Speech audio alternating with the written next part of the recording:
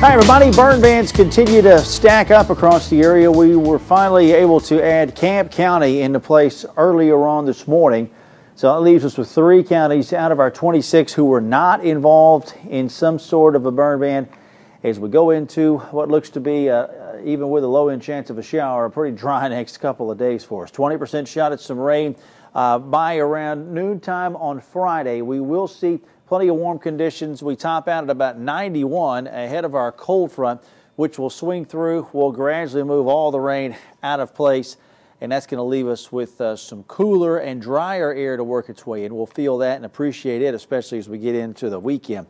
As far as the 7-day forecast is concerned, we've got sunny conditions again heading into Saturday. More pleasant, low 60s to low to mid 80s on Saturday.